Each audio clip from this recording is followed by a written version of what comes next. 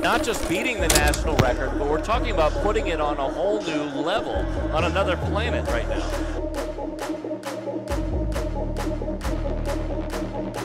The only person who's going to be able to break this record next year is her. This is unbelievable. Everyone is on their feet right now. This is truly historic.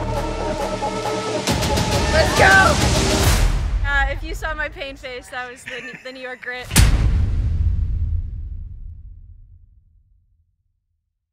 NC State's special because of the people, from teammates to staff to the fans and the students. It's just everyone kind of buys into that pack mentality, and pack really does mean family at NC State. It's not just something they say, it's definitely, you feel it on a day-to-day basis. So it's really special to be part of the family at NC State.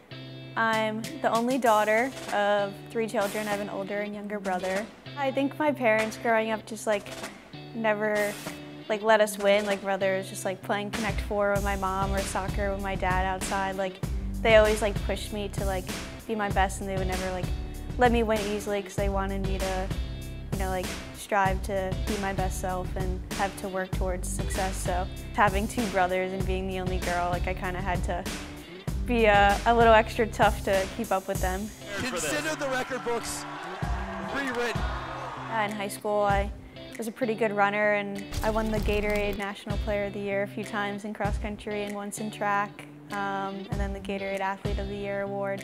Running did give me so many opportunities with the Gatorade award. They give you a grant to donate to a local sports charity, so I got to give back to the community. In high school, I was a pretty good runner and had the opportunity to look at a bunch of different schools, and at the end I chose NC State because I knew I'd be the happiest here. So it's been the best decision of my life so far. I think our team really does have something special.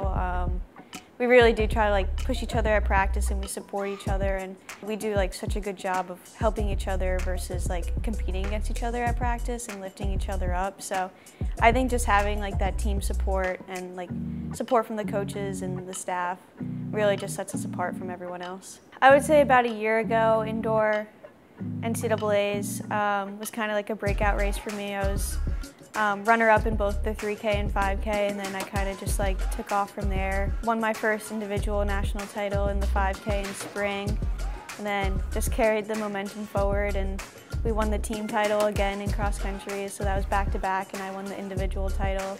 And indoor track kind of just broke a few records. I broke the mile collegiate record, and then 2 weeks later I broke the 3,000-meter collegiate record. The cross country national championship was probably, I think, the best race I've ever had, just because I was so far back, and if I was in that position a few years ago, I don't think I would have had the confidence to make a move to try to catch Parker, who is the girl in front of me. I was going in with the priority being the team title, so I knew if I went out with Parker at a hot pace, there was a chance I could have faded and got passed by a few people. So I waited to about halfway through the race, and I was like, all right, I'm feeling good.